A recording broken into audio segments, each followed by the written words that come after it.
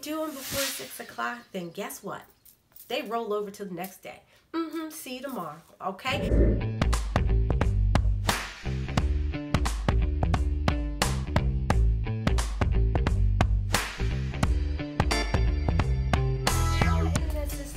Welcome back to my channel. So today I wanted to talk about some things not to do while you are quarantined. So the first thing that I want to discuss with you is,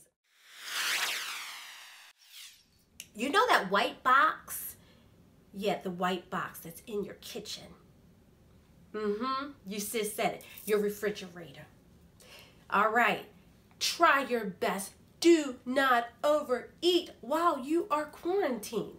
Let me tell you something. You talking about pounds that's going to take forever, and summertime is right around the corner.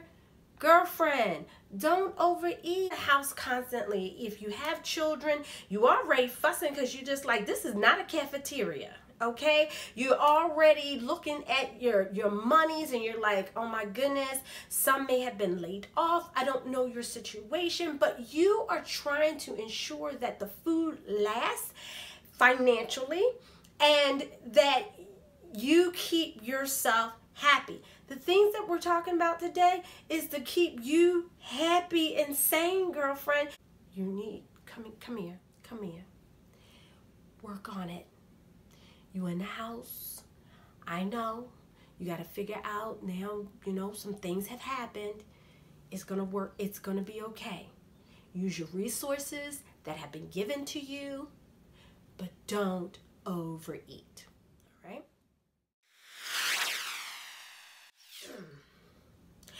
The television, all right? So you want to make sure that during this time that you really try your best. Schedule yourself some television time so that you can get some other things done. You need to ensure that, you know what, there's a time for this and there's a time for that. Make time for your television time. You're going to feel so much more productive even with being in the house every single day. The next thing that I want to discuss is, don't forget about your good habits that you have. We all have good habits. Some have more than others, all right? So don't sit there looking at this video going, you know what, I got a lot of good habits already. Okay, but don't forget about them. And girlfriend, those that only have a few good habits, keep those habits. This is a time where, you know what, you can pick up some other good habits for those that only have a few. And then for those who have a bunch of good habits that maybe one or two you haven't been doing regularly, this is a great time to say, okay, why haven't I been able to keep up with those habits? Maybe I need to tweak it and, you know, do it a different way. So don't forget about good habits, all right? Priorities, okay? It's so easy to get overwhelmed with life in general. We're now in the house. And in some cases, you might still be overwhelmed because you got children running around. Okay, that's a fact, that's a reality, I get it. Well, guess what? Let's prioritize things so we can be productive while being in the house and not being a couch potato. So with that being said, setting things up, I would say probably at max, 6 priorities in a day. And you're going to schedule them as A priorities, B priorities, and C priorities. 2 will be A, 2 will be B, and 2 will be C priorities. Anything that's a C priority may roll over into the next day and may become an A or a B priority at that point in time. But you want to make sure that you are prioritizing things so that you won't feel crazy while you're in the house. Be successful in this journey. Remember, we are trying to find joy in our journey. We want to find joy in our journey, and in order to do that, prioritize it, you know? Make it a part of your day, okay? So 2 priorities in the morning, that would be your A priorities. B priorities would be around, you know, mid-afternoon. And then C priorities are those things that you do.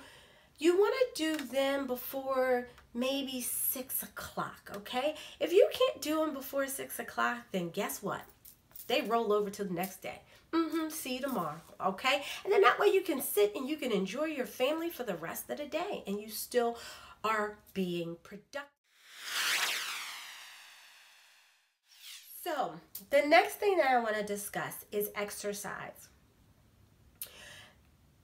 That's going to be important because, again, you're stuck in the house. You already said, okay, we're not going to overeat.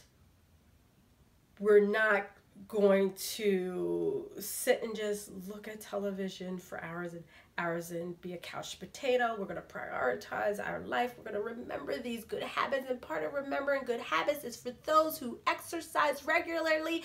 No, you cannot go out to your Planet Fitness. You can't go out. Okay. I know it is devastating because it's important to you. So find a way of getting that exercise done in the house. And for those of us that don't exercise on a regular, yep, you don't exercise on a regular, find yourself a little workout to do. You can find it on the phone, Instagram. Got some great people. I'm going to put in my description box below someone that I really enjoy on Instagram, and she posts everyday workouts, little 10-minute workouts, sometimes a little bit longer than that. I've been doing the stairs. I do something, but you need to move, y'all. You need to move. So don't forget about exercise because that is important. In order for you to be productive during the day, do not fall in the abyss of social media. It is an ever-ending black hole that will sucker you up alive, and you will come out saying, was I just scrolling for 2 hours? Okay, you know you've done it. Don't sit up there and look at me and say, I don't do that. For real, as productive as I am and as disciplined as I am, I find sometimes I can get on there to look at 1 or 2 things and be, you know what, hey, this is what I want to look at. But then, you know what that YouTube does and Instagram does, you know, they give you stuff that you're interested in. So if you done looked at that stuff already, they're going to give you more. And then what happens? You look at it again. You just like, I'm only going to stay on here for a few minutes. I'm only going to stay on here for another few minutes. And a few minutes, like I said, turns into an hour and a half to 2 hours. So, you know what? It can suck you up alive. So I want you to come out of this on top. I want you to come out finding joy. So in order to do that, do not get sucked up. No. Don't get sucked up in the abyss of social media. You don't want to be part of the statistics of divorce after the quarantine. Give each other space. Go do something you want to do. Allow him to go do what he's going to do. But if you want to go and do something that's to build you up, make you stronger, make you smarter, make you wiser, you know, force you to think about things and clear up and fix things about yourself that you've been wanting to do, then you go do that. Okay, you have time, because remember, prioritize yourself. You got time for the kids. You got time to cook. You got time to clean. Okay, you have time to declutter. You got time for things, girlfriend. So guess what? Being in his face is not the time for it. And also, you are in the house now all day long with each other. Creating and extending arguments isn't worth it. A lot of times it's stuff that if you just talk about it, you can fix. So by having a clear, hey, I'm going to go do my thing, you go do your thing, we meet up at dinner time, let me tell you something golden. If you have children, so make sure that your children stay on a bedtime routine. Don't let them fall off of that bedtime routine. Y'all need time to come here again. You need time together. You do. You need time together. So make sure that you prioritize your relationship. You're not in each other's faces. You give each other time and space, and you don't go around arguing and fighting, and you make sure you keep your children on a clear routine so that you are keeping your relationship strong. have used the excuse of, oh, I don't have time for that right now. I wish I had time to start that business, or I wish I had time to learn a language. I've been wanting to learn Spanish, but I don't have time to learn it. Or, you know what, I have been wanting to learn how to sew or to knit. Okay, I got this sewing machine in my house. I don't even know how to sew, girl. Guess what?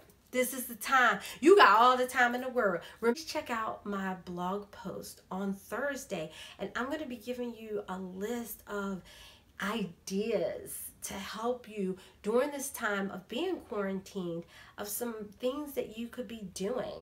You can do this, girl. Find joy in your journey. I'm telling you, do it. All right, so in the comment box below, please let me know something that you want to do, something that you have been wanting to do, and find joy in your journey during this time, because there is no better time than now to get you back, okay? Be a better you than you were yesterday, and don't forget to tell a friend, tell a friend, tell a friend.